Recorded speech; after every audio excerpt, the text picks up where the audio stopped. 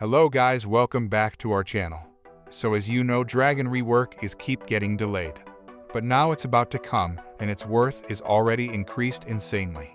The normal worth of a single dragon is a Leo and a spirit or more. And when the rework gonna come, you can also get easily Game Pass like of 800 or more Robux, so you should have at least one dragon in her inventory. I am a fool, I traded my 4 drags for Kitsune 1 5 week ago, but it's okay, it worth it, and now I got 2 drags. Also, many of you know the leakers about the dragon rework, but some don't.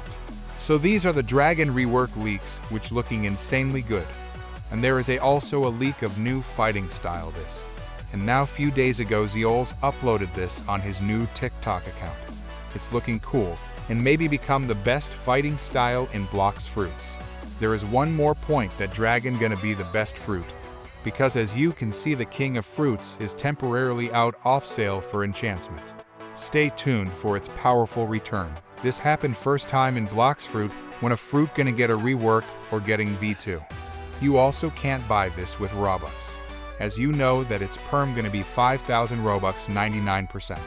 And currently it is something around 2,600 I guess, so the game does not let you to buy it. So let's talk about its release date.